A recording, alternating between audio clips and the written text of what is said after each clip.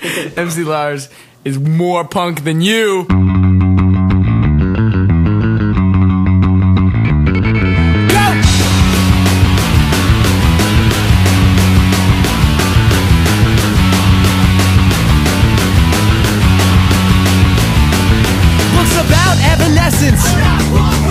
Guns N' Roses watches, Hello Kitty iPod cases, Rob Zombie lunch boxes, Slipknot binder paper, Tinkerbell pillowcases, Led Zeppelin air fresheners, Tubakins as burners.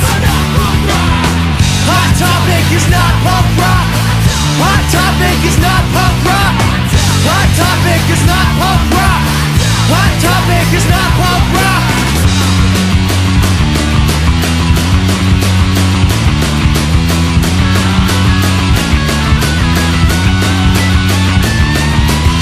Mrs. Candle tins, ICP throw blankets, beaded Elvis curtains, talking lamb top plush dolls, AC/DC hair clips, SpongeBob wristbands, Sex Pistols boxer shorts, the Discord back catalog. Maybe that's punk rock. Hot Topic is not punk rock.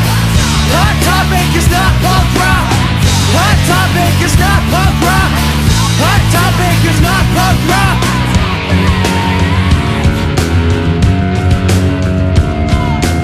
Hot Topic uses contrived identification with youth subcultures to manufacture an anti-authoritarian identity and make millions. That $8 you paid for the Mudvayne poster would be better spent used for seeing your brother's friend's band. DIY ethics are punk rock. Starting your own label's punk rock. GG Allin was punk rock. But when a crass corporate vulture feeds on mass consumer culture, the spending mommy's money is not punk rock.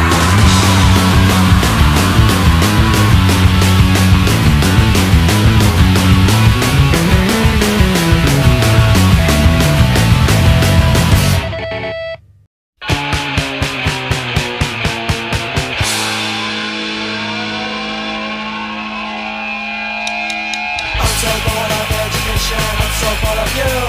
It's such a frustrating situation and I don't know what to do. I really wish they'd let me be, put things on my way. America's been good to me, but I laugh when people say all the kids salute the flag, Uncle Sam wants you. Come on boys, let's hear it for the red, white and blue. I'm so bored of television.